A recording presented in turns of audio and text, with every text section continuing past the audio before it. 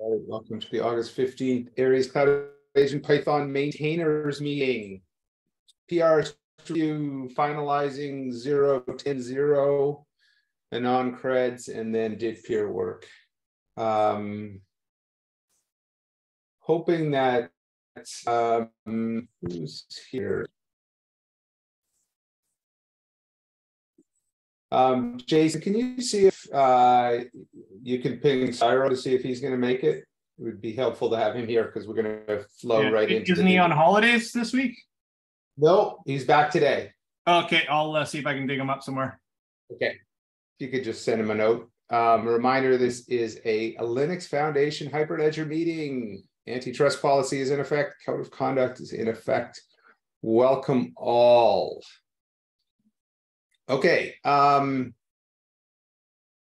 start with a PR review and head to finalizing 0.10 after that. So we look at what's been merged lately.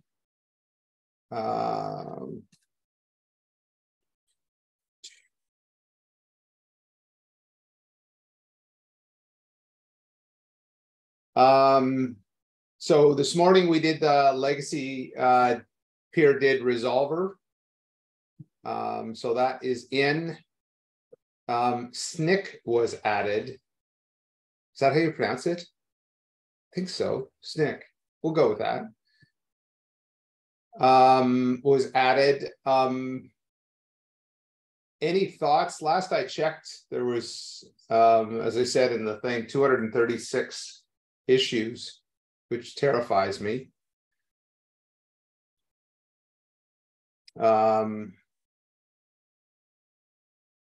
Has anyone looked at the reports at all yet? I guess we can worry about that later. I did briefly scan through them. I think a lot of them are pretty minor things. A lot of them would be addressed by some other things that we have pointed out as potentially doing already anyways. Okay. Like trimming down the Docker images to not include things like Vim or curl and those sorts of things. Okay. Yeah. Yeah. Oh, that's interesting. Okay. We did remove the indie tests from the workflows. I don't know how much faster things are now. Has anyone? I guess the legacy peer would have run through the overall tests, but that's good. And then this fix ensure request matches offer. What was that, Daniel? Remind us. So in JSON LD creds, for an exchange that was started with an offer, it was possible for the request that the holder sent back to be different from the offer. And if you were on auto issue, it wouldn't check that it hadn't changed between the offer and the request and would just automatically issue whatever was in the request. Yeah. Okay. We did the release rather suddenly. That was triggered by this, which was that Kim Ebert did a fix to speed up multi-use invitation handling once the load got higher. That duplicated a webhook being emitted, which Emiliano suppressed in 8082. And what was not understood was that by suppressing that, a follow-on webhook was not emitted, which was rather weird. So anyway, that's been corrected. And so we now have the right thing happening. This got merged in, just documentation and Docker related updates. Not sure quite how Shanjot did it without a review required, but I did look at it and it's all just documentation and Docker related, so that's okay. And then we've already discussed all of these things, I think.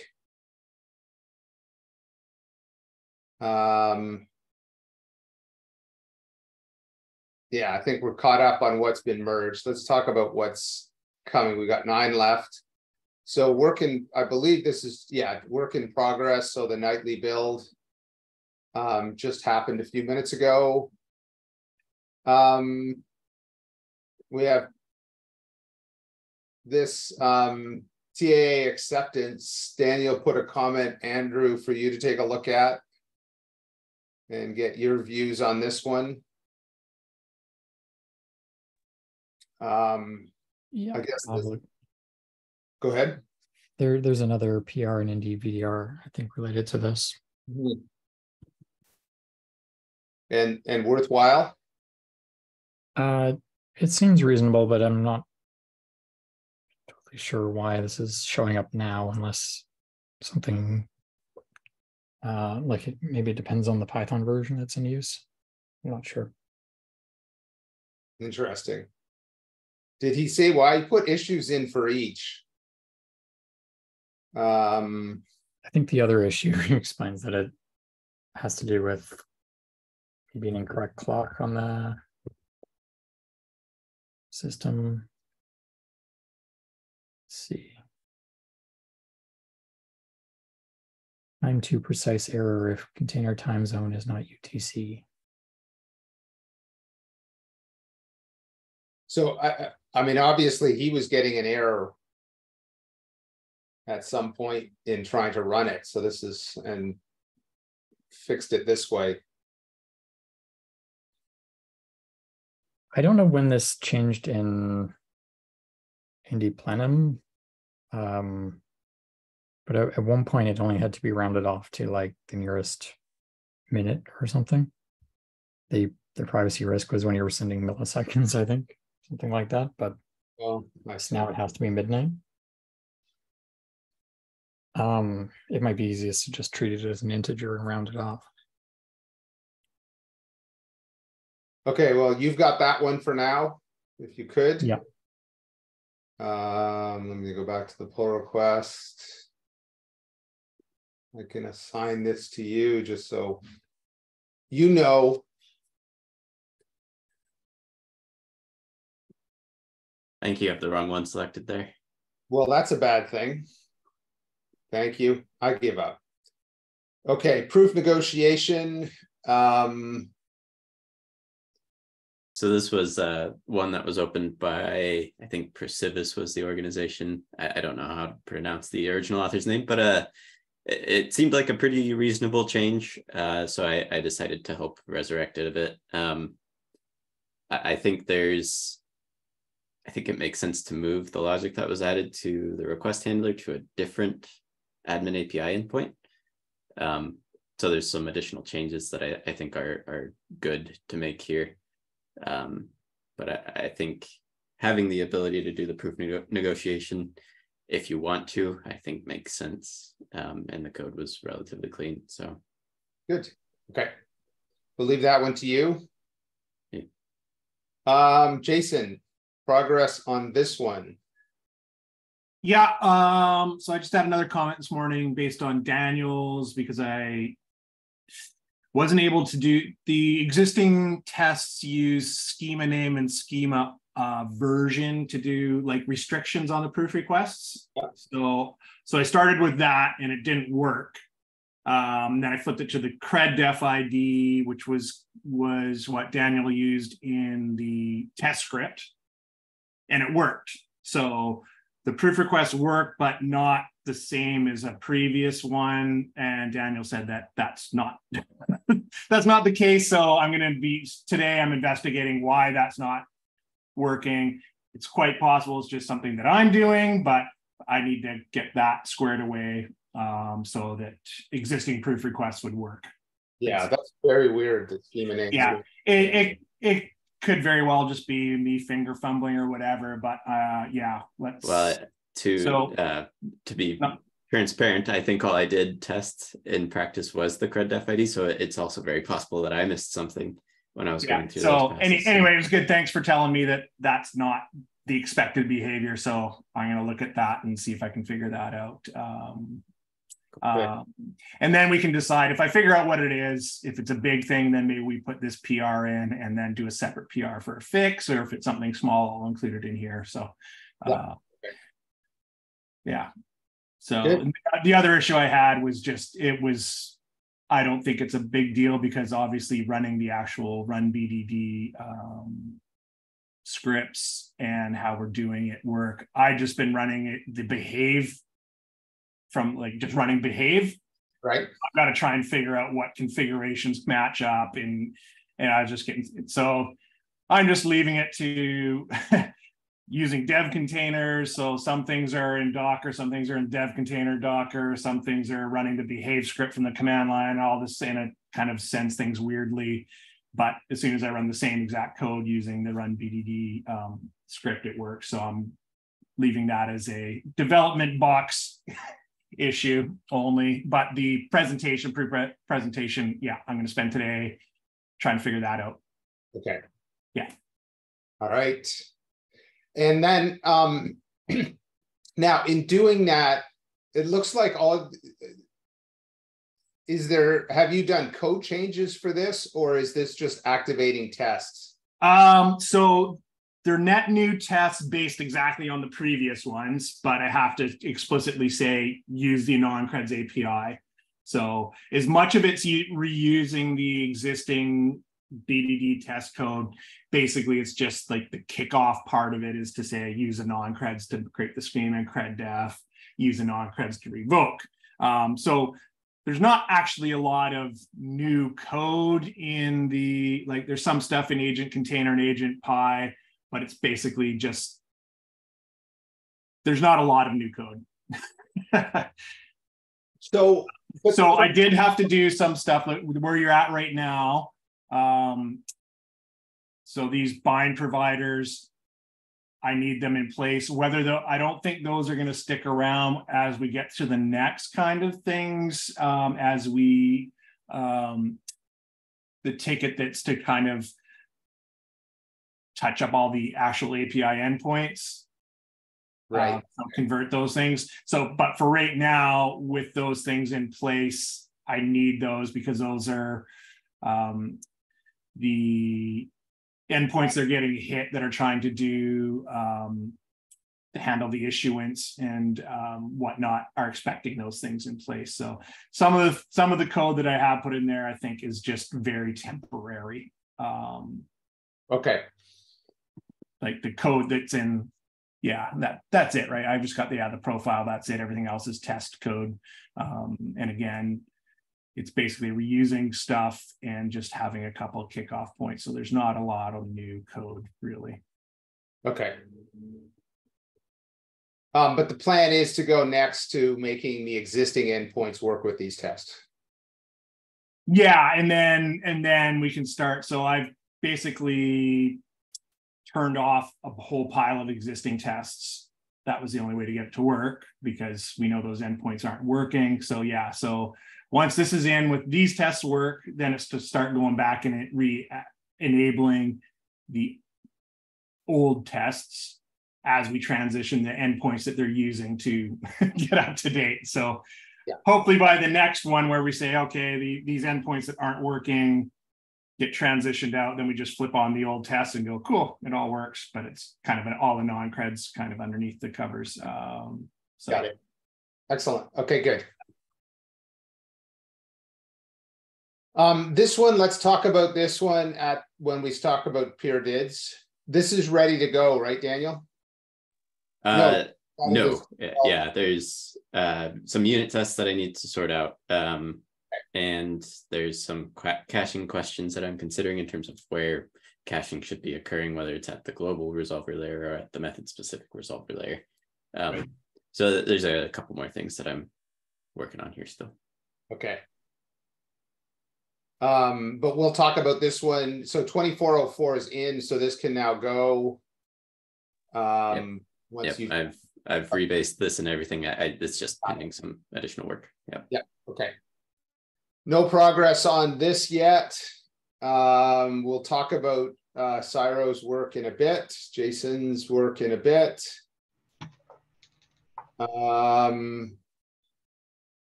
No movement from me on this one either. Who's got this one? You've got this one as a reviewer? Yeah. Okay.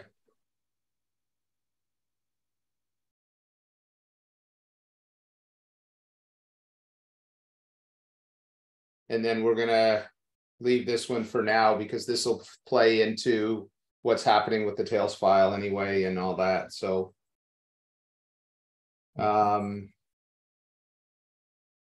yeah, we'll just leave that one for now. Okay.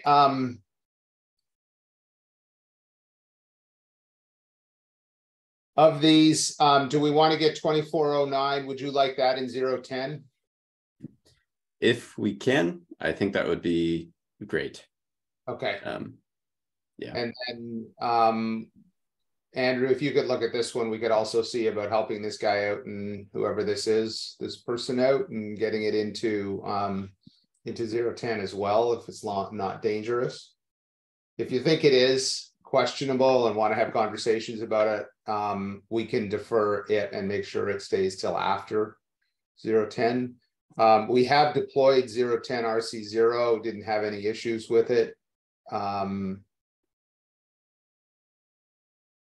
Do you think we would do a RC1, Daniel, before we do the final, or are you okay with, do you think these are the ones we've merged, 2404 and 09 are safe enough?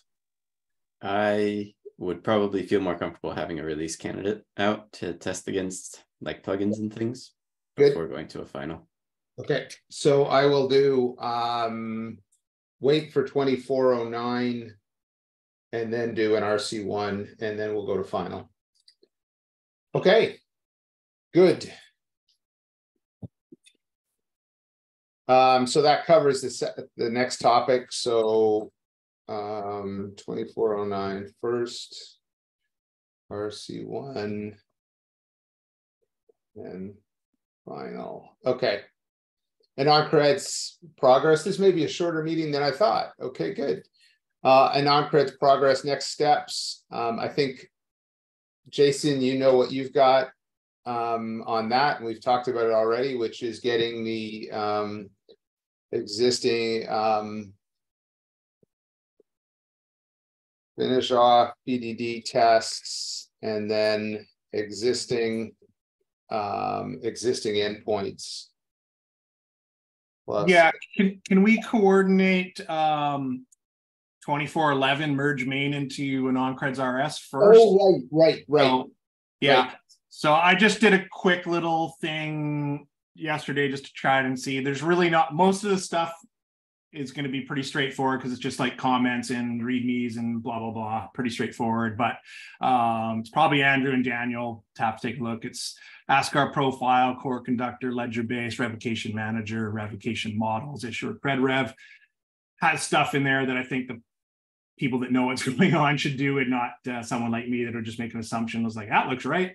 But I don't think it'll take too long, but I could be wrong.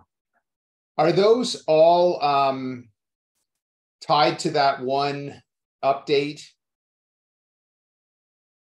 Is this all tied to the change Andrew made? Yes. Yeah. Okay. As far as I can tell anyway, yeah, there was just kind of two things going on at the same time in exactly the same areas. So yeah, as far as I can tell, that's where the real impact is. Everything else is pretty much straightforward.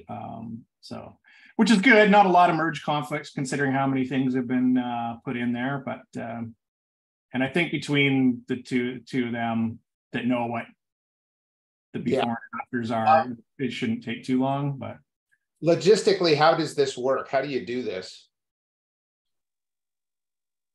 I'm not a pro at all that kind of stuff, so I'm sure there's many different approaches. I just did it as a sample. As I merged main into a non-creds RS just to see what the differences were. Yeah, I think you can go the other way. I don't know. I think you can do it kind of a bunch of different ways, but I think the key thing is mapping changes that were made in the Indie CredX stuff, mapping those back onto the non-creds things, and accounting for the slight differences between the non-creds RS and IndieCredX library. Yeah, I think it will require just having a little bit more background with the changes. This has been something that I've been planning to do. I've intended to do this, just kind of been focused on the 2409 and 2404 stuff for the moment. So once I get those cleared up, I can take a look at these. Okay, I was more wondering what's the Git process? Like, how do you merge these into the branch? Do you just go PR by PR and merge them in? We would just merge main into a non-creds RS and just address any merge conflicts at that point. I don't think it'll be, the Git process itself is straightforward since it's just the one action, but yeah. Yeah, I've just been cherry picking stuff as I needed to get to the BDD test stuff kind of working. So there's a few commits, but I don't think you'd want to cherry pick the like 60 or 70 commits that have been in. So yeah, and like I said, like just a lot of files change, but really there's only like those are the only ones that were in conflict that were like logical. Like as Daniel's saying, there's some stuff that's changed. Everything else is pretty straightforward. So yeah, I'd like to see it get done before I start adapting the endpoints. Yeah. Just because I think that one I'll be trampling on some existing changes and stuff like that. So it's just easier for my little brain if it's all cleared up before. But so Daniel, you get that one? I was intending to, at least. I think the changes on 2409, I'm probably going to take at least another day or so to wrap up things there, I think. So I don't, if it makes sense to, let somebody else handle that, then sure, I'm fine with that. But if I'm the first one to get to it, I'm happy to look at that. Andrew, do you think you have a time to do this one?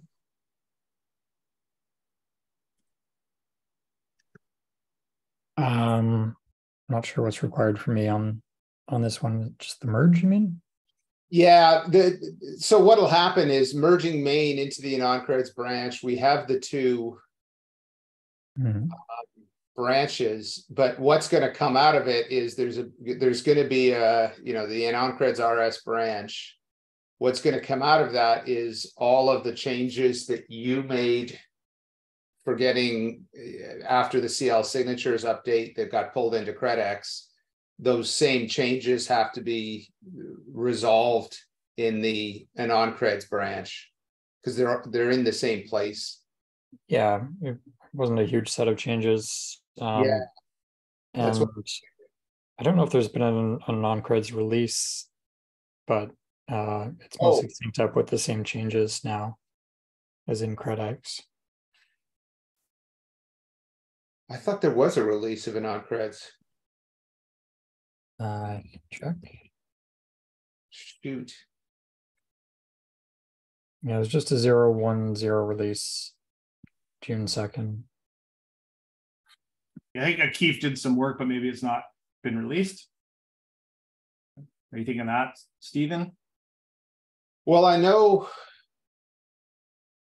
Yeah, so his release has been, or his PR has been merged. So we've updated to CL signature 02. We've just never done a release. Sorry, CredX has a release with the CL signatures 02 stuff, but a non-creds doesn't yet. Okay. Okay, so that's needed sooner than later. Can we just do a 02? Or, well, okay, so that's needed first.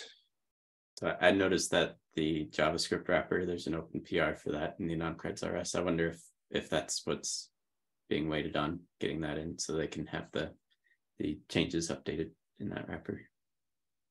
Yeah, I think that makes sense. Okay. And then there's the question of the master secret, linked secret, but formatting is a string right now.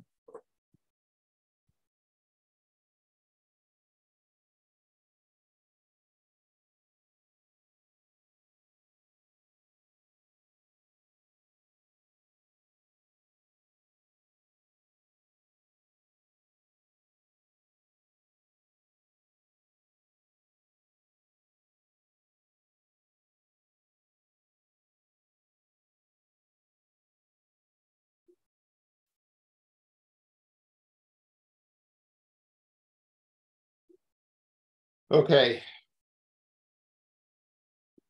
So at least if you, Andrew, if you could take on that one as a priority. I don't know how it fits with the other work you're doing, but add that to your list of getting this done. And then if you get to that before Daniel does, it gets to this one. If you're able to get to this one as well before Daniel do that one as well.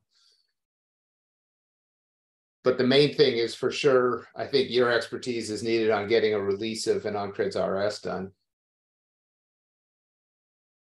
Yeah, I can ask if they Yeah. have more work pending there. Okay.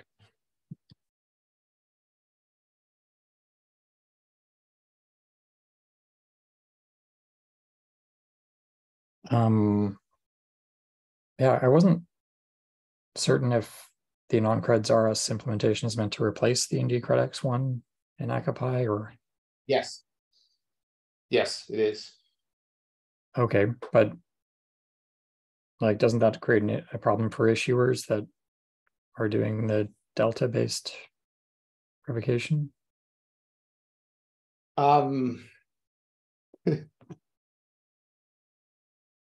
So that's a topic we need to discuss, because I don't understand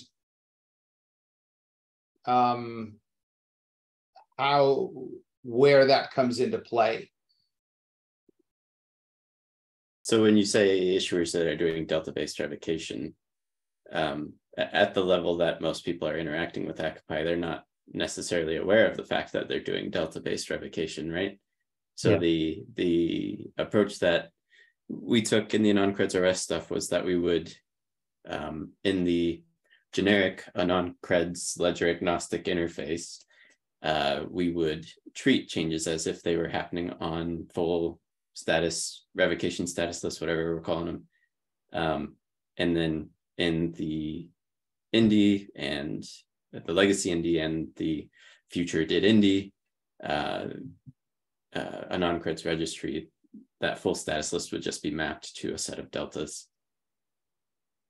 And then like each operation that is done to change the state, like publishing revocations or revoking a credential and then subsequently publishing, that interface, it looks more or less the same as it did with the Delta base, since that was kind of a detail that was hidden away from the controller layer anyways. So it translates from ledger agnostic to Indy specific idioms, I guess, in the process of using the Indy ledger.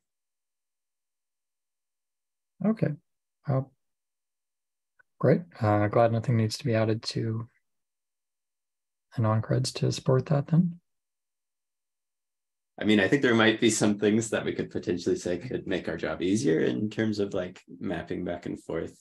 But yeah, I don't know that those necessarily are changes that are needed at the non-creds layer to support that or not.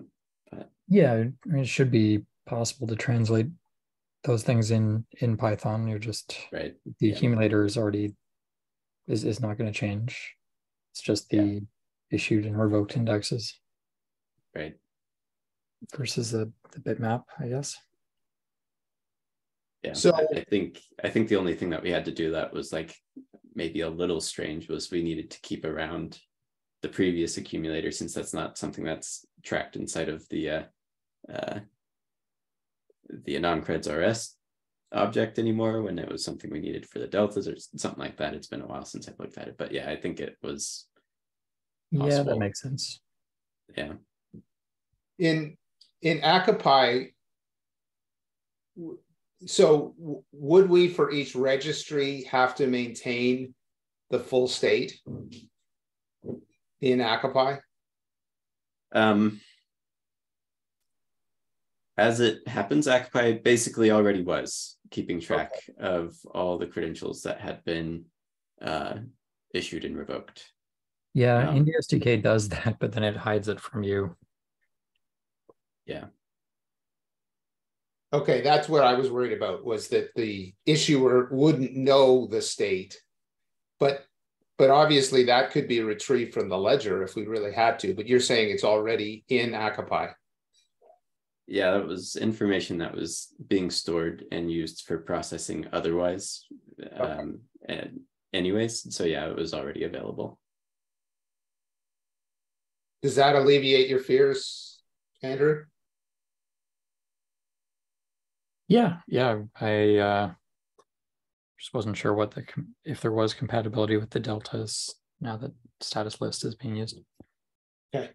Sounds good. Okay, good. And to be clear, we're eliminating the endpoints that allow the controller to directly control registries, that all the handling of the registries is within Akapai. And the controller doesn't have any say over the actual handling of the registries, the creation, the update. Right. The controller just says publish. The controller just says issue, and when you run out of one, a new one gets created. The controller says revoke, and that gets put into a pending queue. The controller says publish, and by CredDef, published by CredDef, and all of the registries that need to be published are published. And the controller doesn't have any access to those. So that's the big change from a controller perspective. Okay, so this is a conversation that sort of came up yesterday with Andrew and I, so we're happy with that, which is good. So I'm not going to create a new issue. We're just going to assume it's covered. Should I document that at all? I think we're okay. Yeah, I think we're okay. Okay. Would be covered by unit tests, I imagine. Yep. Oh,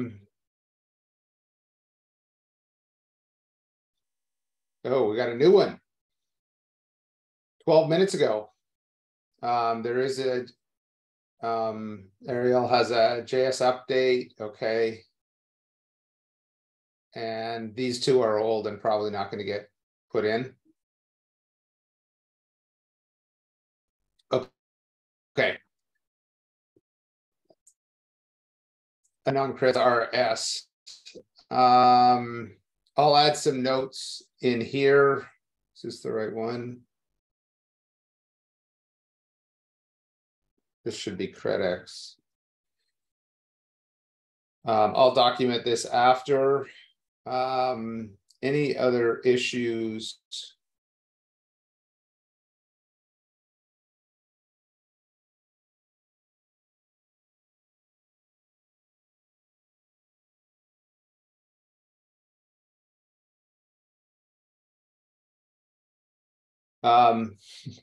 This one came in. So there's should there be an endpoint that allows a connection alias to be updated?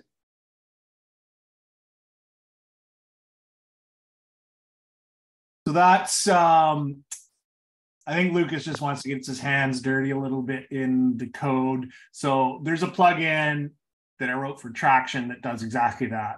Yeah. So. But it does make sense that in Akapai it be allowed. So this would be extending one of the existing endpoints. Yeah. Existing, I don't know. I think there might be a whole new endpoint anyway. Yeah. Oh, really? There's no, yeah, I guess not. There's no endpoint for connections.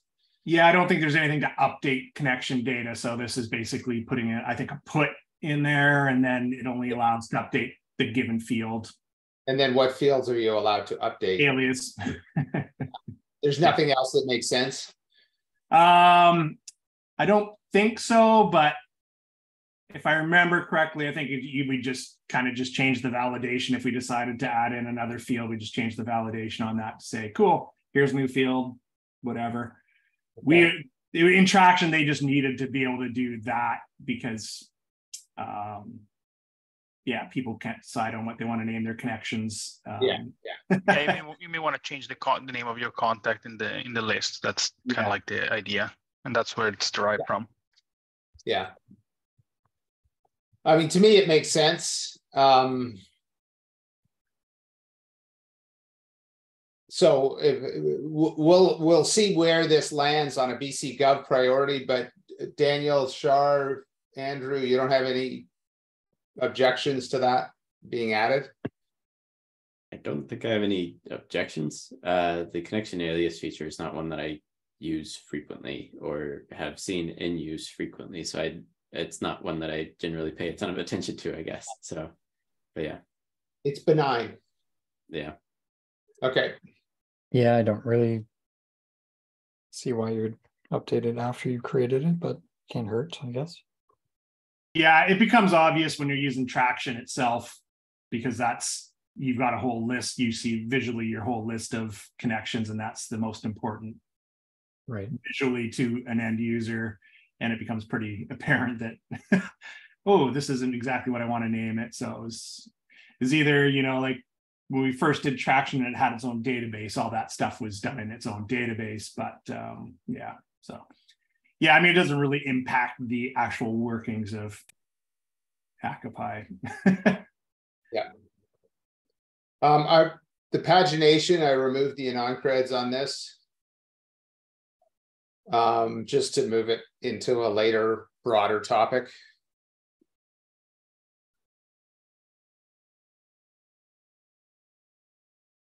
Okay, I don't see anything else that we want to prioritize in these. At some point, I'm going to go through all 217 issues and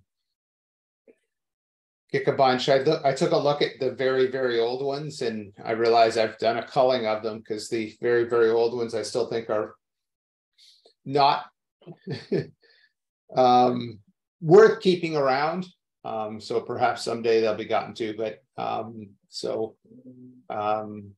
some culling has been done, but it's time for another pass through a bunch of the more recent ones, last 6 months, probably. Okay. That's all I had. Any other topics people wanted to discuss as far as open discussion issues?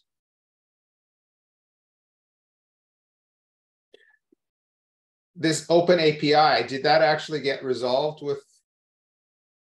No, that kind of fell off my to-do list. I recall other things. The Marshmallow updates came in from Moritz, I believe. Right. Yeah, he raised a point that there are some inconsistencies with the open API and what was actually being expected. I basically told him, I looked at this, I didn't find a really super favorable answer to the issue that you're addressing. See if you can come up with something better, I guess. But yeah. Okay, we did resolve the Indie Tail server. We got a new release of that out. It's been tested and merged into or being used by the new BDD test. So that worked, and we've stopped running Indie tests. So there you go. Okay. We had planned a meeting, Daniel, Jason Siretuck, and myself on did peer work. So people are welcome to drop off or stick around to listen to that as we progress into did peer discussions. Up to you. Woot. I'm gonna leave it on in the background so I can get some information in my brain, but I don't think I'll be contributing to what you guys are talking about. But I kind of need to know what's going on, just fill in some gaps. So I'll be here, but probably not yapping. Yep. Yeah, I'll stay on as well. Okay. First, let's start with. So what we're trying to do is align where Jason is on the peer did work, make sure we're all in sync on what's left to do and try to sort that out. 2409 comes into play because this has to do with did resolvers and connections and peer dids. So we want to look at that and then just nail down what we're going to do with transitioning from unqualified to did peer 2 and 3 dids in the future. So Daniel, why don't you start with this one? at 24 Yeah. matters and 2409. Yeah. Okay, so to provide just a little bit of background of why I'm working on this, I'm working with SIGPA. They're really interested in enabling DID communication over DID web DIDs. So I've been pushing on that front. There are a bunch of recent changes that made it so DID web could be used in more contexts within ACPI. And it was like really close to being possible to exchange those in a DID exchange protocol. So I started filling the gap between where we were and having the opportunity to send, when you're doing a DID exchange request, to just put a DID web DID in the request, and in the response also being able to put a DID web DID and omitting the DID document from the DID exchange request. So that's ultimately the goal of these changes, but the fix ended up overlapping a little bit with the peer DID work that's going on in parallel. Yeah, because when you send a DID peer 2, that's all you send is the DID. You don't send the DID doc. Right, exactly. So in order to support not expecting a DID document to exist within a DID exchange request or a DID exchange response, I adjusted, let me look at the changes here just to make sure I'm grounding myself. So I adjusted the way that we do resolution of inbound connections. No, sorry, I didn't do that yet. Did I do that? The more important part is the resolving of connection targets, or how do we determine how we send a message to one of our connections. So if you scroll down just a little bit further in the base manager there, I added on line 336 a resolve connection targets, which will use the DID resolver interface to resolve a DID and then extract connection target information out of the DID document that is resolved from the DID. And then 2404, I added a legacy peer DID resolver, so something that was looking in our own wallet to pull up the DID doc that we stored for a connection. And so that combined with this change makes it so our lookup of connection target information is consistent, regardless of whether we are resolving the DID or if we're doing like a wallet lookup for a DID to determine that information. Okay, so let me figure out. I'm about to send a message to a connection. Mm-hmm. I go to the connection rec and grab their DID, and then I call this function to get the endpoint, recipient keys, and routing keys for Right. the message that I'm going to send. Right. Okay. So, Yeah, so in fact, I do use the DID. And then the other thing that clarified for me, and again, I'm really starting from nothing because I don't code.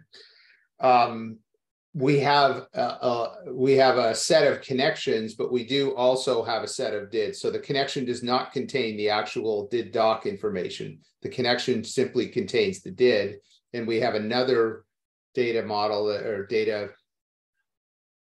collection that is the set of DIDs we know about. Yeah. And the DID docs. So that's how the two work together. Okay. Yeah. Yeah. So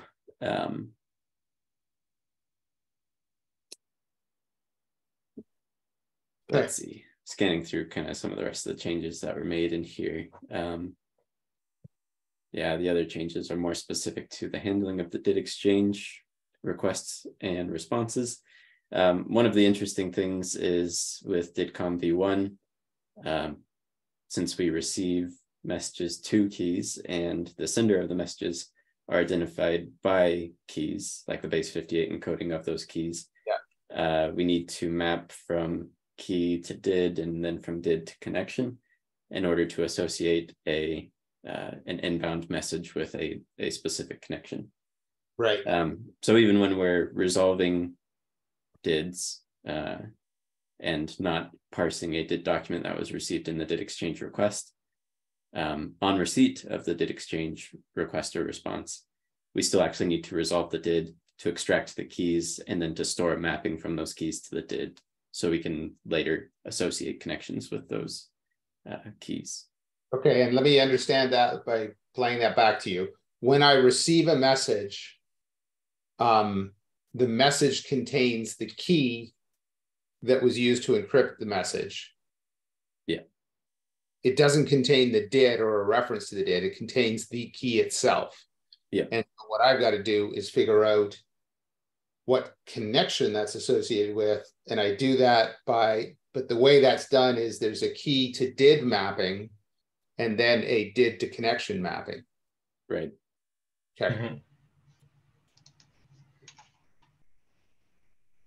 Yeah.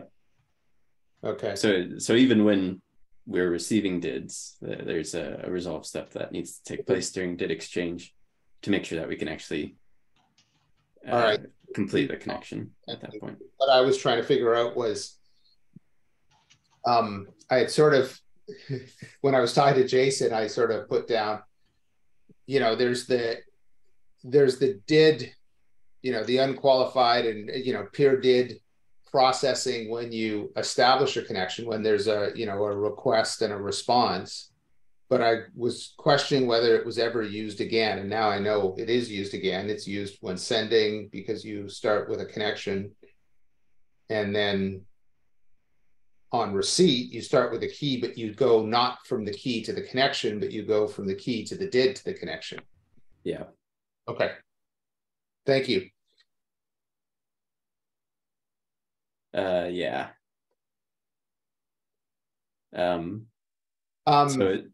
So this PR just makes it so when we are receiving those DIDs, we can determine the information required to send a message to it, the connection target, in a way that is consistent, regardless of whether that DID is a peer DID or a legacy peer DID in this case, or a public DID that's resolved off of by following a DID method, whatever. Yeah. And then you're getting the caching comes into play because you've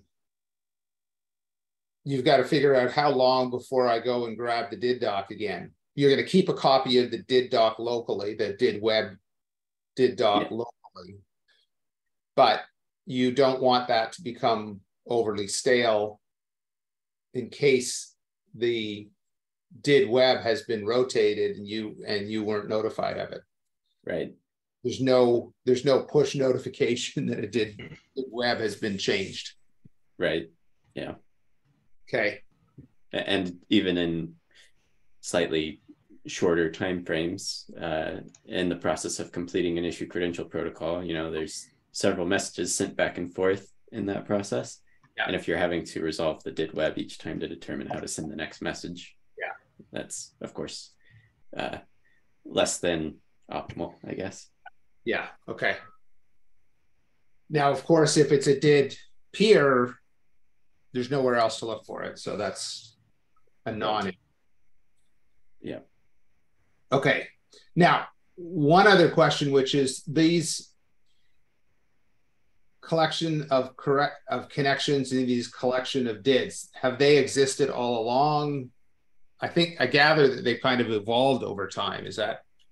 The key to DID mapping and then the DID to connection mapping have independently existed like from the beginning, pretty much. So yeah, they've been around a long time. Okay.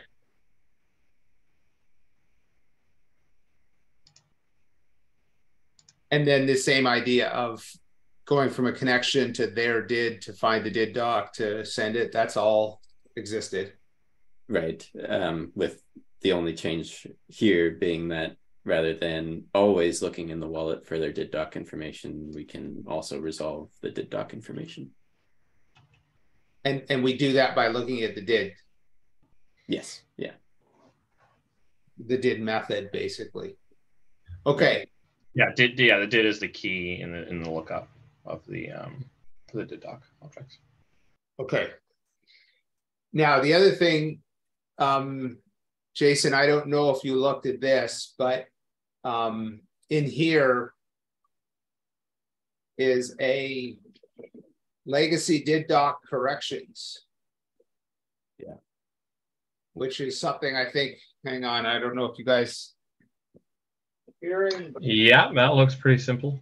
Similar to what I've been dealing with. Yeah. Sorry about that. Yeah. Verification method, controller, and then extracting out the authentication to reference the public key, which is no. Yeah, that's pretty much the exact transformation that I wrote. Yeah. Okay. So that's now exists. Now, is that limited? That's not limited to, like, what's it called? Legacy doc corrections. Yeah. The scope of this is what we discovered, but what we realized is that the existing legacy did doc was only used in the connection context. So yeah. I was worried about a bunch of a wide variety of did docs that may have complications or may have things that are that we didn't foresee. But if they're all connections, then there's a very simple transformation that gets done, which I've updated my branch to have. But I think it's probably got a similar scope to what you've handled here, and is probably redundant. Okay. But I'd have to look closer at exactly what you're looking at. But in your input-output example, that is the exact result that I was working towards as well. Okay. So now we're kind of covered. So what are the issues we've got? So what we want is that on receipt of a request or a response, we want to be able to accept unqualified did peer 2 and did peer, or sorry, unqualified and did peer 2. And this is on receipt of a message from an existing connection or from a connection? On receipt of a, so the way I see it, there's the, where's my list? I was going to write this out, but hang on 2 seconds. Maybe that's far back. Just 1 sec. Apologize. Okay. So currently on, we've got basically with did exchange, we only handled unqualified dids. Daniel, you've now changed it so that we actually can handle any did. Presumably it still handles unqualified dids, correct? It does, yeah. So if you pass your did doc in the message, it will store it as it did previously, right? As an unqualified value. Yeah, that whole thing. Yep. Okay. So what we now want to be able to do is be able to receive a peer did 2 in the request or response. Right. Right. And that I don't think would be in the scope of your work, which is that the connections rely on this custom did doc class and a whole bunch of weird management, specifically the fact that the IDs of the documents themselves and the dids themselves have no prefix, which throws off PyDid library and a couple other things that has made the transformations have been rough spots that I've had to write around and build around. So I'm trying to figure out how but hold on a sec. That. But hold on a sec. The scope I'm talking to in this conversation is simply did exchange, receive a peer did, and be able to store it. Yeah, that's easy. Yeah. Establish the connection. Correct? Yeah. That's the simplest case, which is that both sides are sending and expecting did peer 2s. Yeah.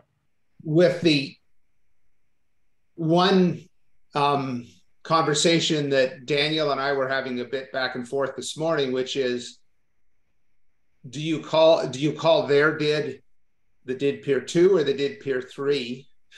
Do you ever reference did peer 2 again? Right. My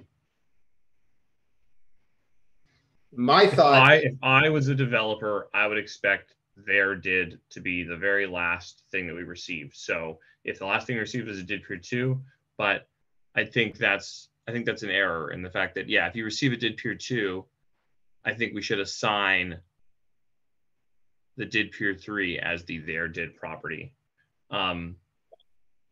Because the other thing is, like, does the controller, right, does the admin ever need to investigate the did peer 2? Like, will they ever, should they even be able to, like, see the did peer 2, go resolve it themselves, and then look at it? And it's like, none of that information should matter to them. It's all encryption keys and the service, right? So no, I don't see any value and any reason to ever store a did peer 3 under the their did property of a connection. Did peer 3 or 2? Sorry, did peer 2. It should always be a did peer 3. Yeah. Because all it is the shorthand of basically what the encryption is using, and how do you prove that it's the same person you talked to last time. However, is that weird that might change? I mean, I guess it's true of any case right now when a key rotation happens, but that's true now. So that might always change, which is fine. So Daniel, what do you think of that? So what we're proposing is that on receipt of a did peer 2, we would actually resolve the did according to the rules, which is just a transformation. It's a text transformation. Right. And store that with the did as the identifier being the did peer 3 and the did doc being the expanded did doc. Yeah, the resolution of the did peer 2. Yeah, exactly. Right. That seems reasonable to me. I don't have strong opinions on whether that did peer 2 is what we store or not. And especially if we intend the did peer 3 to be what we identify them by in the long term, exactly. I think it would make sense for that to be what's stored on the connection. Yeah, because the other option is, right, like, you receive the first message and it's a did peer 2, and then when you receive a second message, it's a did peer 3, or it like stays as a did peer 2 forever, which seems weird. So yeah, I think transforming it and saving the did peer 3 right away makes the most sense. And then the question comes to, has anybody written a did peer 2 to did peer 3 conversion? And that sounds like something we should probably add to the peer did library, potentially the PyDid library, but probably the peer did library, which I haven't looked into because I've been just taking the did peer 2 and running with it. Right. I haven't looked at that conversion yet. So you calculate a did peer 3 by just taking everything that comes after did peer 2 and then hashing it, and then doing a multi-base multi-hash encoding of that hash, and that is your did peer 3. Yeah, I figured it was a relatively simple operation, given that's the whole point of it. But I have not looked into what that is, and I certainly can, or I can look at proposing that to the peer did library. So I will. So as long as it's well specified, I can figure it out, then yeah, it should be pretty simple to do. It's just the multi-base encoding has been new to me, so I'm trying to figure that out. Okay, and then the only other issue that I would see, and it really doesn't come into effect in. Okay, so let me keep going. Let me keep going with the steps we're going through. So we've got our current state. We've got did exchange, which is I receive a peer did 2, I resolve it in a did peer 3, I store that in the connection for their did. My did I also store as the peer did 3. When I create one, I store the resolved peer did 2. I store it my did as a peer did 3, and so on. Okay, so that's good. Then after that, I'm still going to go by the key and the mapping. Yeah, I don't think we need to change that structure. You receive a key, and you look up, and you work from there. That's the that is the root. Then the next thing we do is we add a flag that says use peer did 2.3. Yep. As a startup parameter, and in that the only thing that changes is that the did exchange request and response sends a peer did 2 instead of sending an unqualified. Correct. Yeah. Yes, that makes sense. Yeah, I think the complications. Sorry, the complications arise from upgrading existing agents. I think starting with agents that both understand did peer 2s, did peer 3s. I think that's what I think we're on the same page on that, and I think you've described it well. Up to there, and then the last step I had is the upgrading unqualified dids to did peer 2 or 3, and exactly, yeah. So you have a connection that's long lived, and then you upgrade your agents, and now you decide you want to promote or like migrate to using these did peer 2s and 3s. How do we do that? And that's where most of the complications come from, because you have an existing did doc that might have a different shape because it's using an old model, and that's where some of this did legacy doc correction comes in and things like that. So sorry. Yeah. Okay, so first of all, my thought was if we upgrade an unqualified did, we would upgrade it to a peer did 3. Yeah, you would. So yeah, the method has been what I've been trying to do, and this doing this conversion in the way that I think you might have taken the same approach I did, which is like, how do I actually move these objects around? And what I've now been doing, and what I did the last day, was just extract what you needed to generate the did peer 2, and just go generate the did peer 2 and throw out the old structure in the old document, because you have the key and you have a service object. Just pull those out and use the peer did library to create a did peer 2 and create a did peer 3, which we haven't, nothing's done that for us, but that's fine. That way you can actually remove a lot of the complications of the document you're trying to convert, because we're only using it for connections, which means you're only using it for did peers. And that was the code that I was writing as of the day I left. Was, what if we just take what we need and throw out everything else in the old did doc, because those are the only 2 things we need. So I have a question. Mm-hmm. What benefit do we actually gain from updating old connections to have a did peer representation? Because when we're actually messaging between the 2 parties, we never actually talk about the dids again. Those are never actually visible, except where perhaps when you're exchanging JSON LD credentials and you're trying to bind the credential to a specific did or something like that. But usually they would derive a did key from their keys and provide that instead of using a connection did. Right. So I don't know the usages of that. You clearly do know more. However, the data class that's actually getting deserialized out of storage, we then have to sit around forever and handle 2 instances of that class that have different members and different accessors, and then your code that got conditionals everywhere. Rather than writing a conversion method that says, if you see something that's weird, just go update it into a did peer, and then we can use the PyDid classes throughout, and it keeps the implementation, I think, much simpler. So I think there's an implementation and maintainability advantage, but I think you're right in the fact that, yeah, if you could perfectly handle it all, the old stuff is still valid, and if we still know how to read and read from it, then off we go. It's just that I wanted to avoid having, let's use the PyDid did doc here, and let's use the old did doc here, and let's and like have a whole bunch of conditionals everywhere. That was the main concern. That makes sense. So with the 2404, that PR that I put in, the legacy peer did resolver will transform, as we looked at, will transform the input did doc, so the one that's retrieved from storage, into something that is valid and PyDid would accept as a did document. I think those corrections are also non-destructive in the sense that, like, if it pulled out the document and it was already in the correct shape, it's not going to change it again.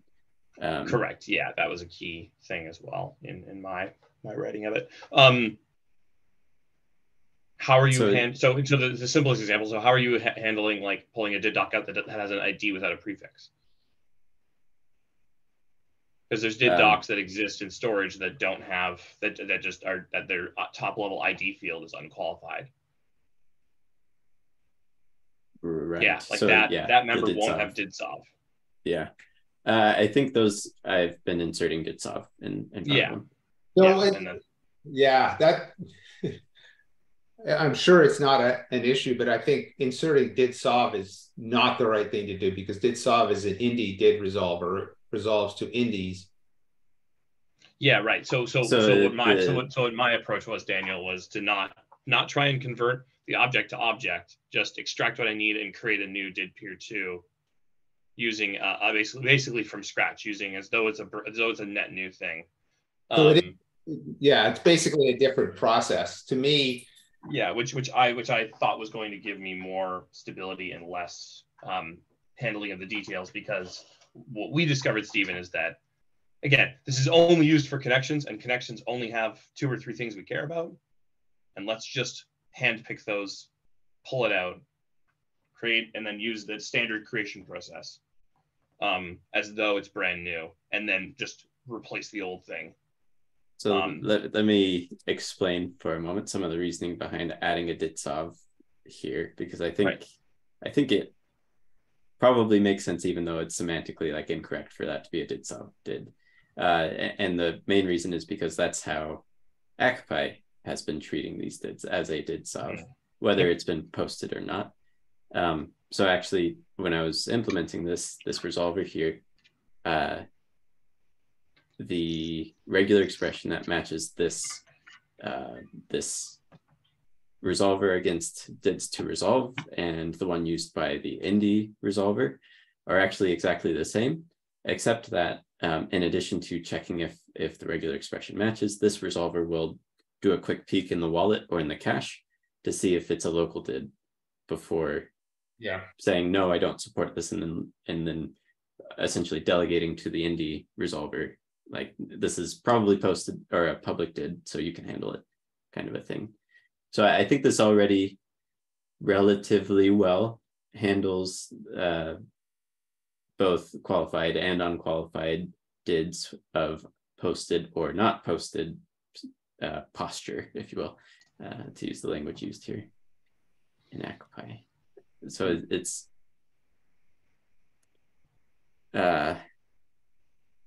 so for these unqualified dids, I guess what I'm feeling, and I'm not like super strongly opinionated on this front, but what I'm thinking is it might be simpler just to leave these as is, since we already have a mechanism here for translating these to more modern sensibilities of how we should handle and process did documents and how we should extract DidCom information out of them. So I don't know that I see value in going through the effort of updating these.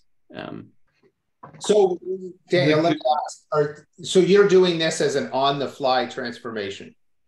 Yeah, it's taking the value out of the wallet and then transforming it as it's resolved, as it's needed. Which means, okay, so right now in the did collection, the ID for these would be the unqualified name, unqualified string. And in the connection, their did would be the unqualified. Correct. It's only when we are actually presenting, when we send a did doc, that we add the DidSolve prefix, but it is being added at this point.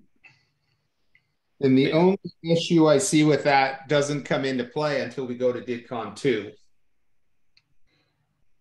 Right. Right. So my question with this, I guess. So my question with this approach is, if we do convert the doc on the fly, you're going to end up with is it correct that you're going to end up with a connection that has a did peer 3 as the identifier, but when you actually go look up the document you've stored, the ID in that document is going to be a did solve of the old unqualified one. No, what Daniel's saying is we're never going to update the unqualified ones. We're just going to leave them like this forever. Right. Oh, okay. And that on both sides, when you see an unqualified did, you stick a did solve in front of it and be done with it. And that did solve would live throughout the entire code base, because that's the other issue, is that like Akapi is handling this like on the fly constantly, of being like, oh, I'm saving it locally, I'm going to take the did solve off. Oh, I've got to show it publicly, I'm going to add the did solve. And I was hoping to abolish all of that. And the plan is just to add did solve and leave it there forever, even though, again, like you said, it's semantically incorrect. Yeah. So when we transition to using did peer, the did doc class as it exists should be, we should be able to just remove it, since we're not needing it to take values that we're receiving in messages and then serializing it and all that stuff and storing it. Goal number one. Yeah, agreed there. Good. Yeah. So and I think that did doc class and its associates are the main perpetrators of the qualified versus unqualified, adding prefixes and removing prefixes. I think they're the main culprit on that front. Mm-hmm. I guess I'm also I guess I'm looking at it going, we now have a rigorous transformation that we think will work to get every connection to have a did peer. Exactly. Yeah. Why leave a skeleton in the closet that might confuse somebody later? Even though you're right, it probably would work forever. And yeah, sorry, I just noticed. Yeah, the semicolon India is the delimiter. Yeah, you changed that. Okay, good. Because that was the other thing that made no sense. Yeah, I think that's kind of my thought is, yeah, we could leave this as did solve forever, but in a year, somebody's going to go, oh, did solve. Let me go look it up on the ledger. Wait, how is it? And nobody's going to remember that we had this weird quirk, right? And then it's just kind of left there forever, I guess is my. And I'm more worried about it that it's going to. Well, I'm worried about the DIDCOM2 transition. Also, what won't we end up in a situation where you have a resolver, right? And we see what's the ID, and we're just going to pass that to a resolver, and the resolver is going to go, oh, it's got the did soft prefix, and it's going to handle it that way, rather than giving it the proper prefix and the proper type. I'm not sure I followed there. But so I think leaving these as is a bit of a closer reflection of what these are, and that they're static connections there's no mechanism for updating the values associated with them. And there's no need to update the values associated with them on either end of the exchange, because the connection information, the endpoints, the keys are still the same. It's just whether we've stopped using that structure in our wallet or not. That's the only change, right? Which I'm all for, deprecating things and getting rid of the old. And I'm not in favor of updating the structure of these did docs within our wallet, but I think they would still remain as unqualified dids.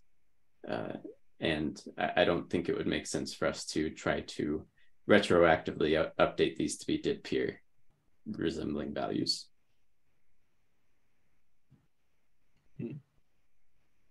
And on the DIDCOM v2 transition question, because these are static, there's no way for us to update them. There's no way for us to communicate that we now accept DIDCOM v2 to these existing connections anyways.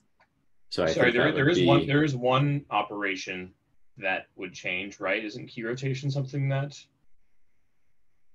Key rotation for these legacy dids is not supported for these. It would be did rotation.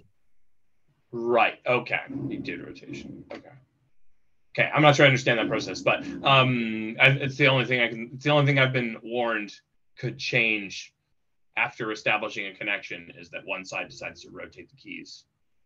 But if I've misunderstood, that's fine. I'm just going through anything I can. That in theory is supported, but it's not supported by did peer or unqualified. Interesting. Okay, I see. Only for the publics. Right. Publicly published dids. I see. Okay, that makes sense. Yeah, of course, that makes sense. Okay. And we have like the crypto capability to do it as well, but we've never gone through Yeah. defining the protocol for, sending those updates and changes. So.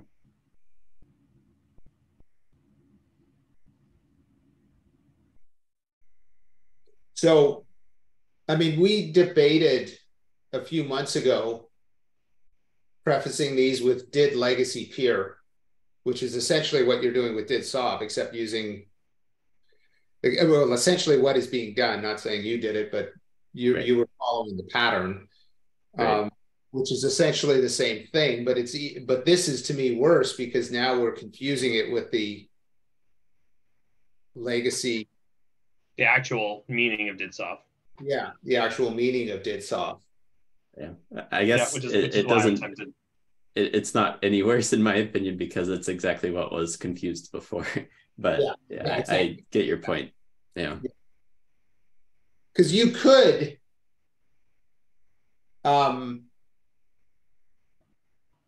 change this process to be, so that we wind up with this being a did peer 2, the output being a did peer 2. Yeah, which is what my most recent, after many attempts, my most recent implementation does is goes, oh, like this document's old. Let me just reconstruct it with the key details, starting brand new as though it's a did peer 2. Yeah.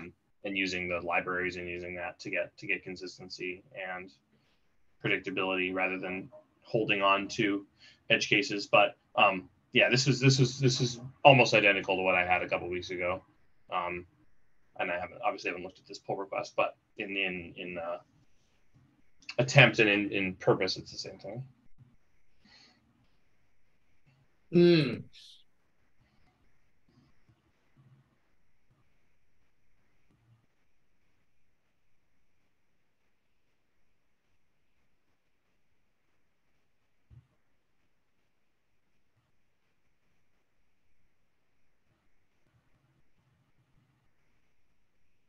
Let me ask a different question. So you're suggesting, Daniel, that we just continuously do this on the fly as opposed to actually changing the stored data? I wouldn't be against doing a migration step like using our usual upgrade scripts. That's the word I was looking for. And just changing the stored did documents to be something that's a little bit closer to what the output would be from this. Yeah. I'm not against doing that at all. Okay, so the other piece here that we kind of determined, Stephen, and maybe I would love to make sure that Dan's on the same page, is the exact shape and structure in which the did doc is saved is only relevant to the person who's saving it, right? Like the entire like JSON structure, somebody could save in an entirely different method, and as long as they know how to read it, it doesn't really matter. That was one reason why I was more comfortable with like a permanent conversion, is knowing that there is no exact perfect shape that everybody uses. It's just as long as you know what you're storing, it's more comfortable. Obviously, the closer the better, but it's not guaranteed or not mandated to be the same.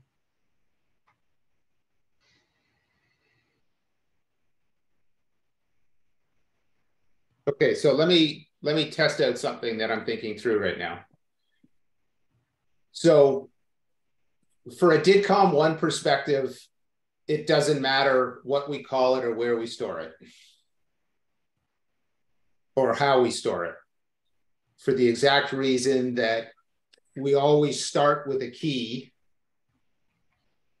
and we go to a did to a connection. So as long as that path is there, and when we send out, we start from a connection, we go to a did, and we go to a did ID, and then we get the did doc, and then we get the key from that. So from a DIDCOM1 perspective, it does not matter. Do we agree with that theory? Yeah. So if we were to migrate these, it would make no difference until we converted to, until we started using DIDCOM 2. Agreed? And in DIDCOM 2, I don't even know if the on receipt of a message it would make any difference, but I believe that we would put their did and our did in, or to did and from did into the message itself. So we start to expose that in the messages themselves. Correct? Right. Yeah. And if we did that, we don't want did sob in there. Right. So I guess the primary question I have in response to that is, do we intend for existing connections to be able to all of a sudden start talking DIDCOM v2?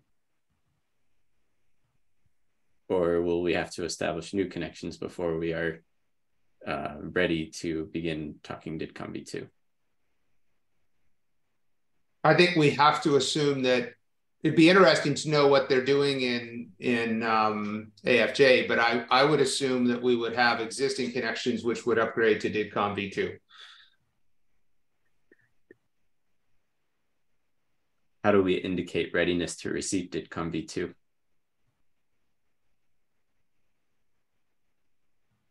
Same way we're going to go from unqualified to DIDPEER 2. We're going to Community enable coordinated update. community coordinated update. We begin by being able to accept DIDCOM 2 connections and then transition to using DIDCOM 2 by default. So there will be an upgrade day where before we go down, we're talking all DIDCOM v1, and then we can start it back up, and then we're, by default at least, talking all DIDCOM v2 to the same set of connections. Yeah. I guess where I'm getting to is less about how that happens, but more about the fact that since it doesn't matter, why don't we go to, since it doesn't matter in DIDCOM 1 land. Yeah. And in DIDCOM 2 land, we don't want to be showing DIDSOV for these things, because that's definitely a Akapai specific thing.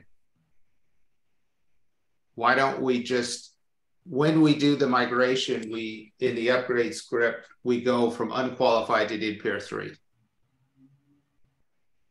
We upgrade the connection, their did, my did, and we upgrade the did to use DIDPEER 3. Mm-hmm. I think that makes more sense.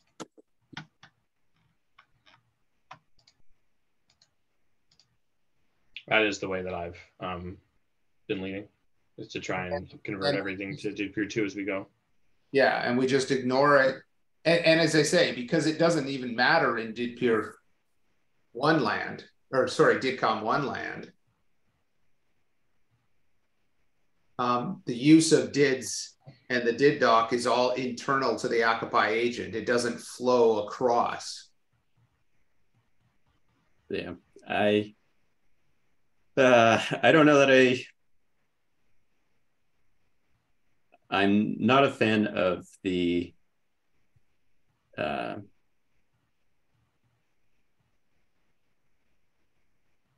looseness. What I'm trying to articulate, what I'm feeling here.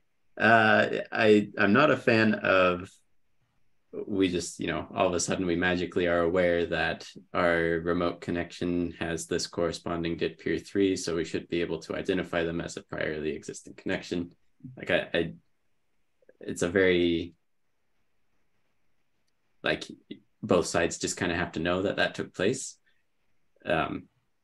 So in my brain, it feels cleaner. It feels more in the spirit of the spec, I suppose, to establish a new connection with a new set of DIDPEER DIDs that are clearly declared to be ready to communicate in DIDCOM v2.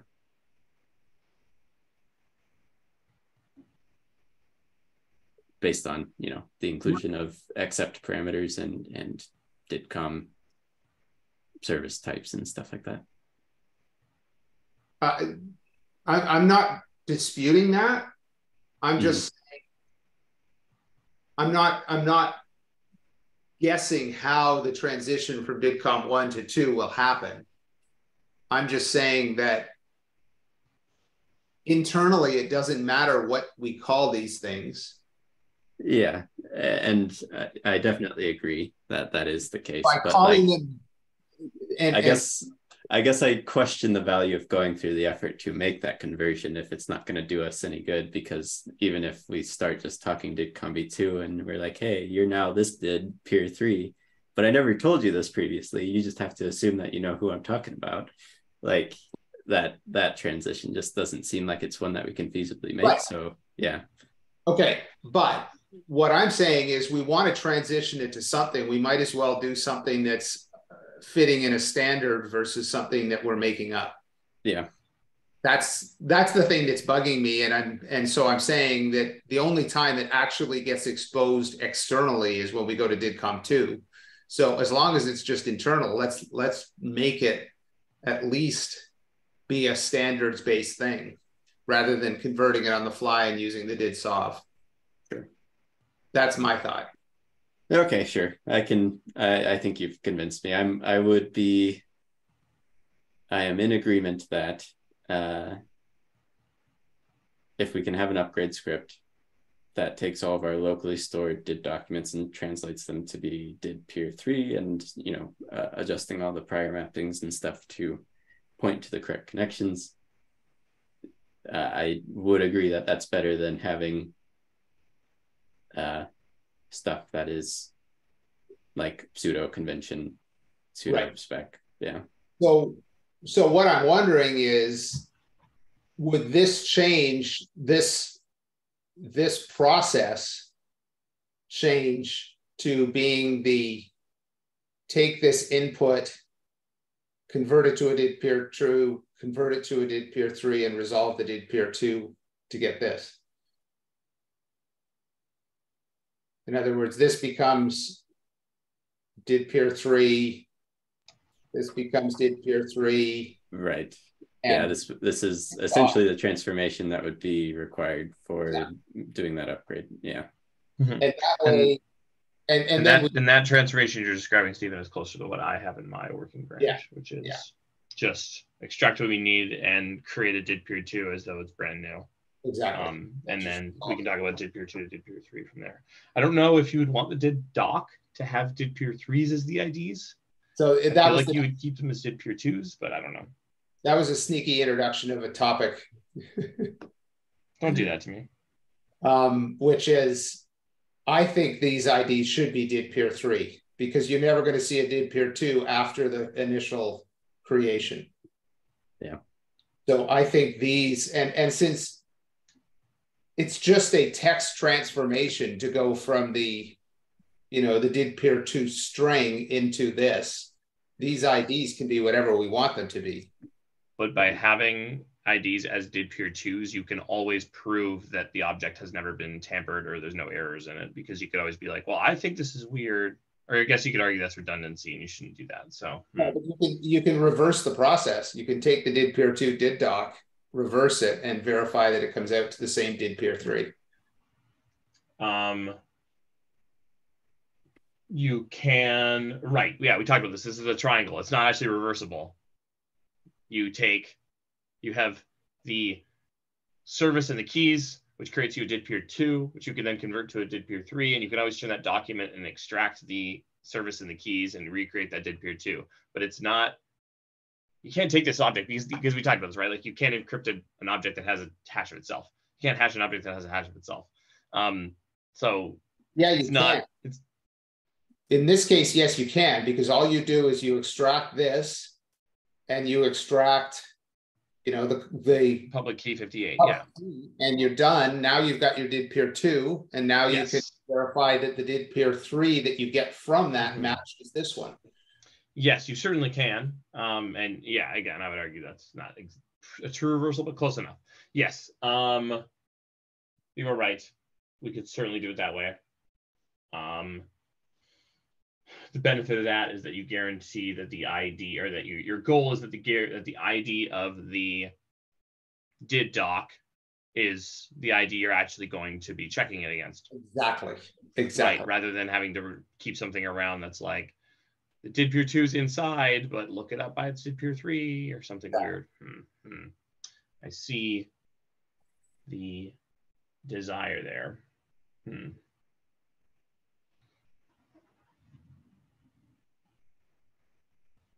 All right, I don't know if we got a decision of what we need to do.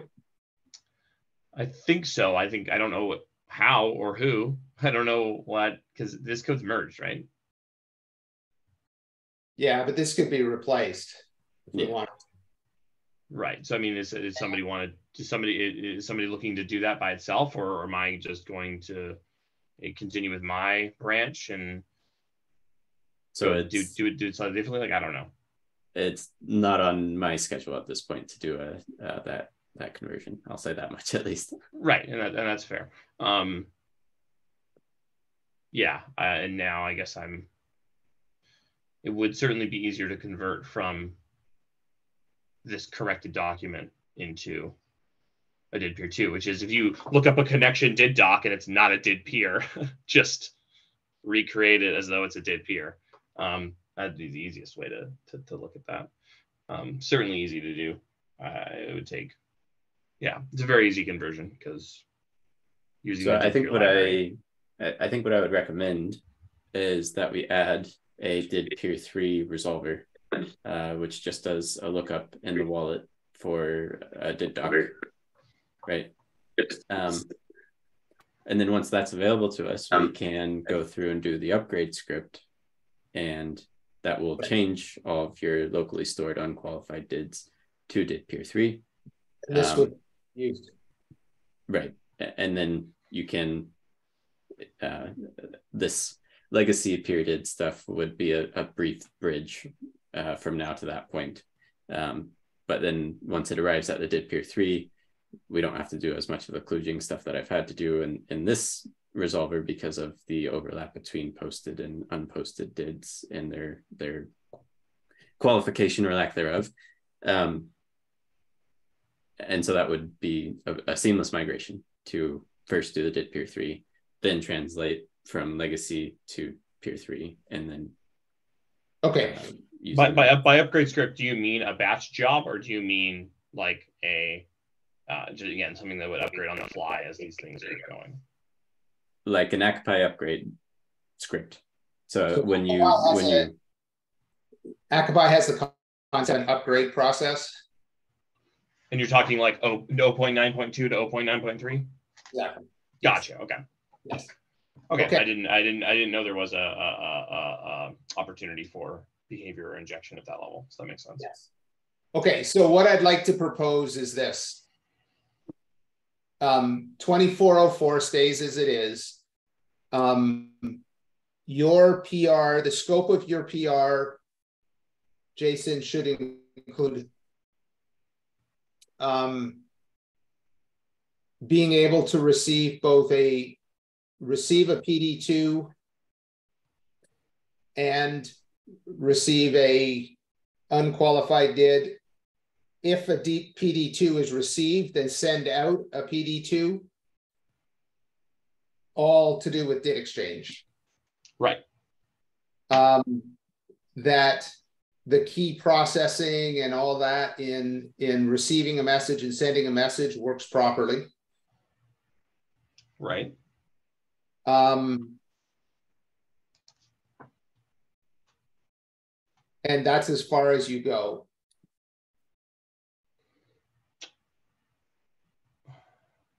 Okay, so they did the doc conversion that we just discussed. I'm trying to think of that. And then the only big issue that I want to take to the community is what is the identifier that goes in the did? Did peer 3. Which I think should be did peer 3, but I believe in the spec it's did peer 2. Okay. So I don't know if you saw my last comment on that thread there. Didn't. I might have. I can voice it for brevity's sake, I guess. But I am, at least personally, of the opinion that if we resolve a did peer 2, it should give us a did peer 2 did doc. And if we resolve a did peer 3, it should give us a did peer 3 did doc. And my claim is that, yeah, I don't think that's right. I did respond to it, and I've thought about it, and I think that, I mean, we could put in also known as, but I think, I don't know. I get what you're saying. It just seems wrong to use the did peer 2 for anything other than the transmission of the did doc. Well, I'm not saying that we should necessarily use it for anything other than the transmission of the did doc. Yeah. But I think just purely from like correctness of resolving a did doc, I think it should always have the ID correspond to the did that was being resolved. But then from there, whether we use the also known as property or not, which for the record, I think is actually a pretty clean communication of, this is the same subject between these two dids kind of a thing. I think we can take that and say, okay, I've seen this did peer 2, so I now know that this corresponding did peer 3 would resolve to this document that looks like this, which contains an ID that corresponds to did peer 3. I do agree with you, Daniel. I agree with both of you, which is that if I put in a did peer 2, I should get the ID did peer 2 out. How could anything else possibly make sense?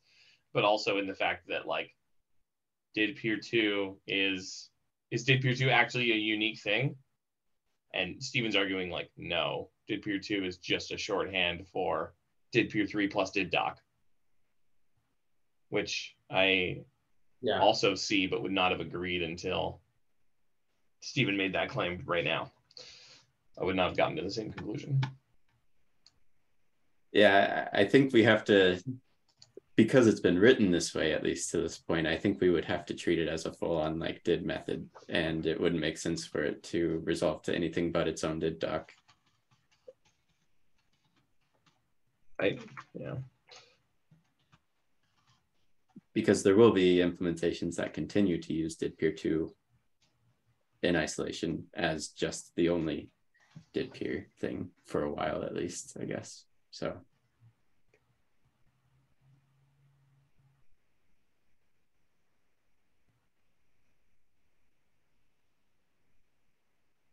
Yeah, to me, I would put, so the spec clearly would have to change. Yeah, again. In which case, if we did have a spec change, I would push for us to change in the other direction that you proposed, where it's just a did peer 3 with did URL, fragments on it that, or query parameters, whatever it is, that specify that it corresponds to a doc. Really? That's interesting. I think there might be some quirks to iron out on that front, but like if we were going in the direction of changing the spec, that's probably, I would rather push in that direction than retroactively changing did peer 2 to behave differently. Okay. I don't know, Jason, if you saw that, but what I proposed was that instead of sending a did peer 2 ever, you do did peer 3 : with the did peer short version, and then a query parameter, ? Doc equals, and then this identifier goes into that, the query parameter. Interesting. And then there's no question of what the purpose of did peer 2 is. Simply, the purpose of that representation is simply to send the details, but the actual it is 3. Sounds like it did peer 4, and that's a cruel joke. I'm joking.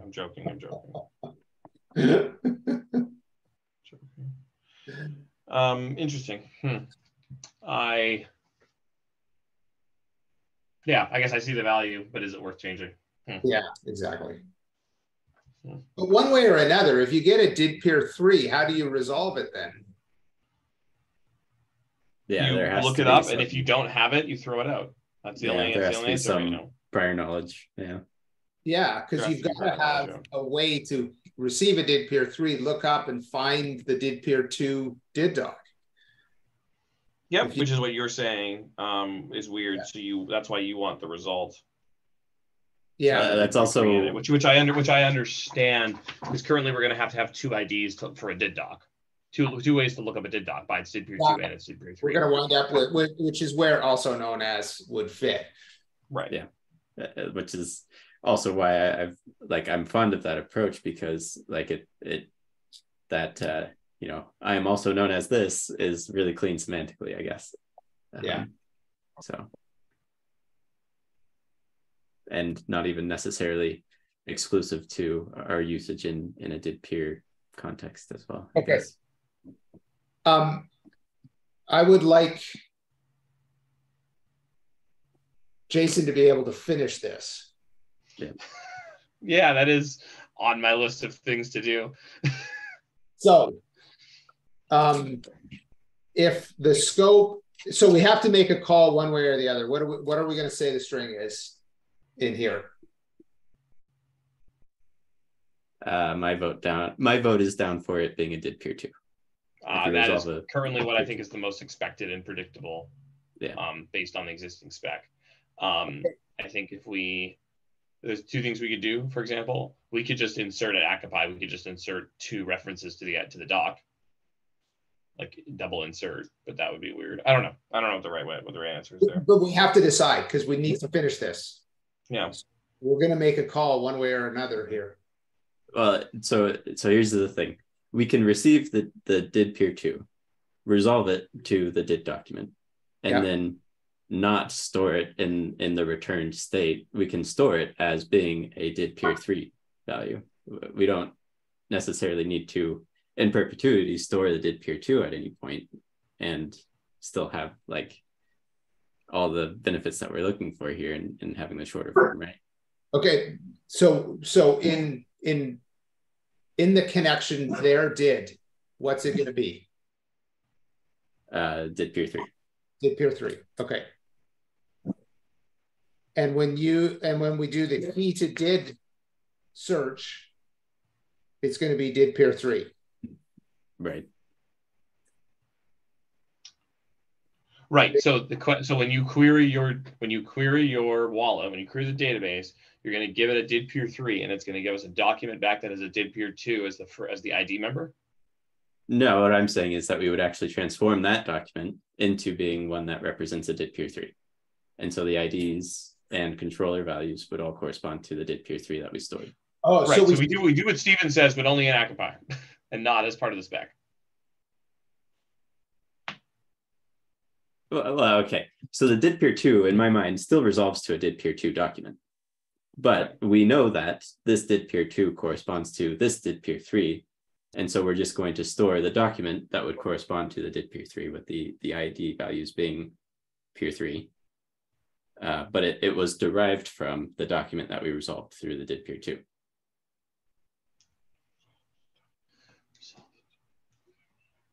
Okay, let me try. If we ever receive a did, now the only time we're ever going to receive a did is in request and response. And we're saying we're going to convert those to did peer 3s. Agreed? Right. Right. We would never receive a did peer 2 any other time. Correct. Like unless well, again, like the idea was like if you get a new did peer 2 on an existing connection, you could like update the did doc, but that like even that doesn't make any sense, right? Doesn't make any sense because we don't have it's never going to change. There's no method for it to change. Okay. So again, I come back to in the Akapai did collection, the document's going to look like this, with the only really question being, what is this string? And I think it has to be a peer did 3.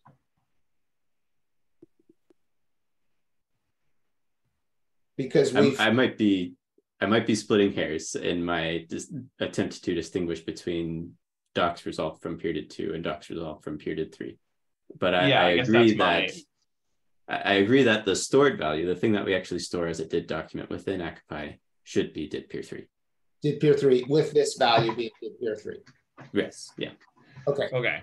So if in Akapai we wanted to, we had a did and we wanted to know if we had a did doc for it.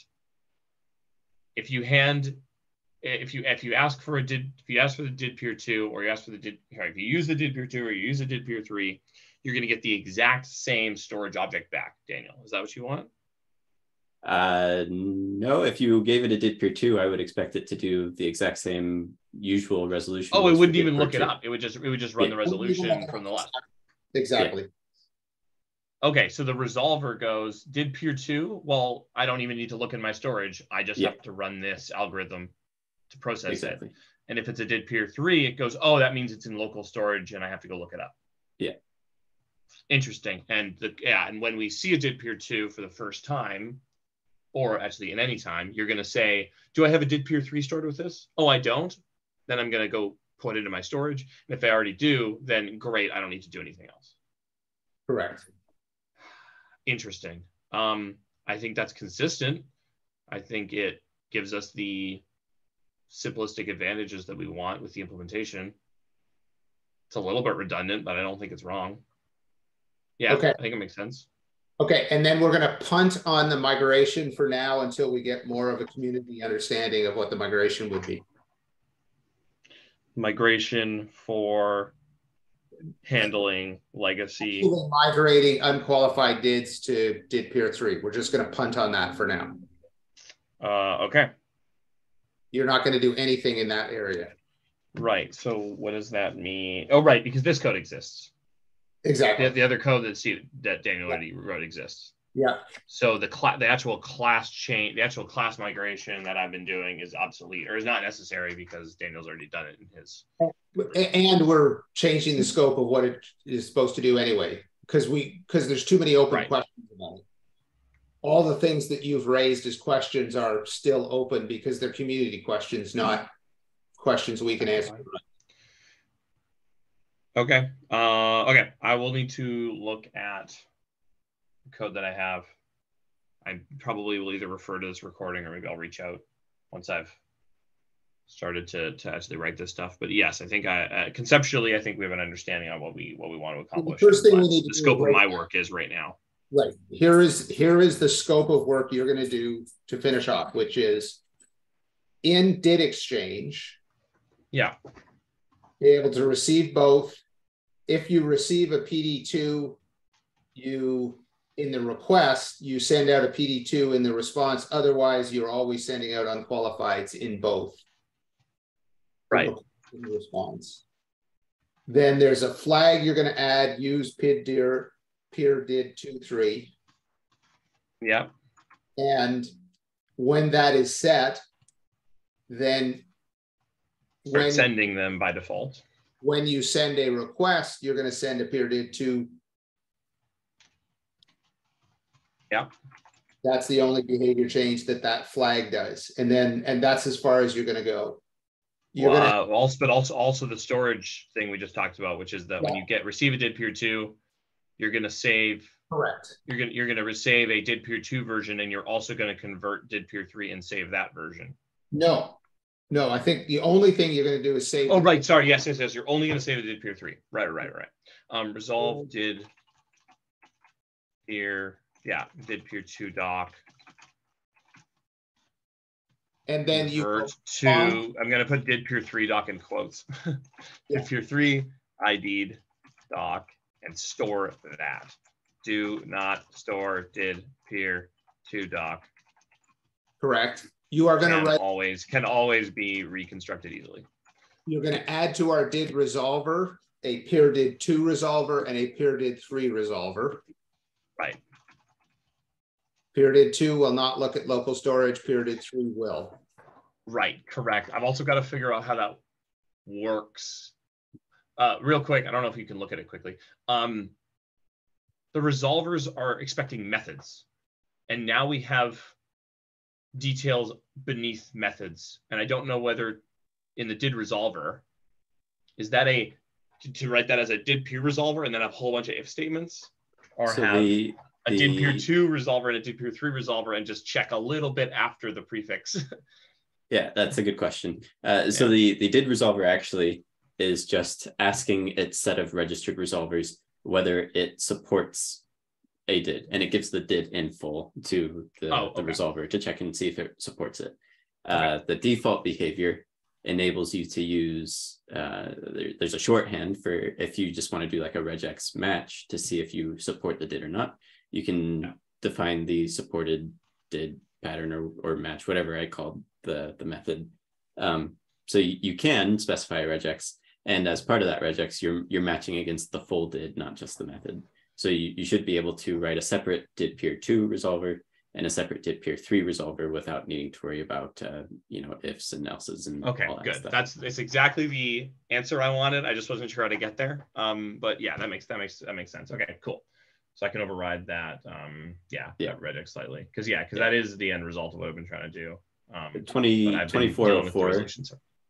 The PR 2404 that I added, which adds the legacy peer did resolver. You can see what the supports method looks like. But I think you should be able to accomplish what we need to by using the supported did regex pattern still. Right. Okay. Okay. One more question for to get expertise. Daniel, do you think we should do this for the connections protocol or just did exchange? Or defer that question until after this gets merged? That's a good question. I've been debating that myself for the 2409, whether I needed to apply those changes to connections as well. I think we could. I don't think the implementation would be dramatically different between the two. So it'd be similar changes made in 4 locations instead of 2, 4 being request response in did exchange and request response in connections. But I don't know. I'm conflicted. I'm not sure I have a strong opinion one way or the other yet. So, Jason, for the scope of this PR, did exchange only.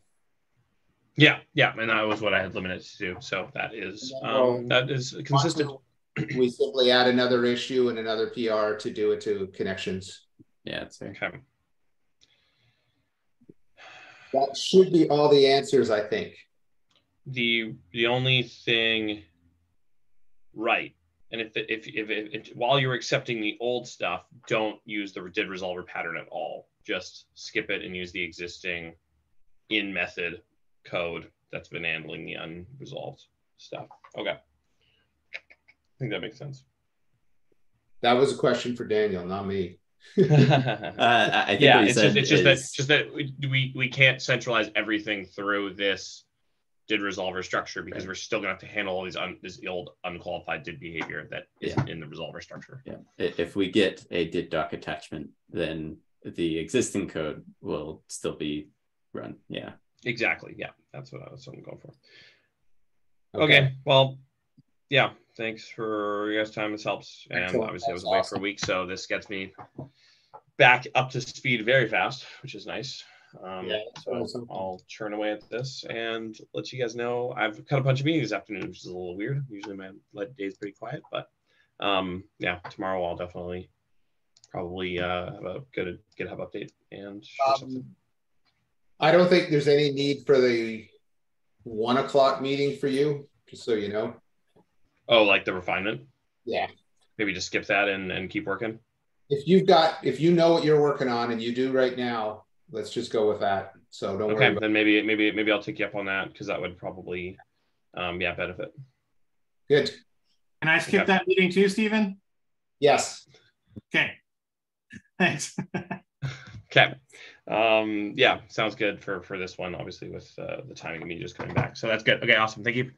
All right. How was refereeing last week? It was good. It was exciting games and meeting some new people, and it was a really good really good event for me. Not perfect, but never is. I may have another time off question for you in end of September if something comes through, but I'll hold off until I get a request, until I get an email, an invitation, and call it. Daniel, Jason is a lacrosse referee and a hockey referee. That's right. Yeah, so doing an event in Vancouver last week, and yeah, so we'll see. I don't want to say anything until things happen, so I'll let you know if something comes. But yeah, I got potentially something on the radar for late September. And to go with one other cool sideline job by members of our team, Wade is going up to a drag race where he is an official. He and his family are officials. His wife used to be a drag race driver. Oh, he doesn't drive. He's an official for those events. That's cool. He's an official for the events, and Tracy is the announcer these days, but she used to be a driver. Oh, that's fun. Interesting. Cool. That's very unique. Yeah. All right. Thanks for your time, guys. Appreciate it. Thanks so much. Yeah. Yes. Thanks. Yeah.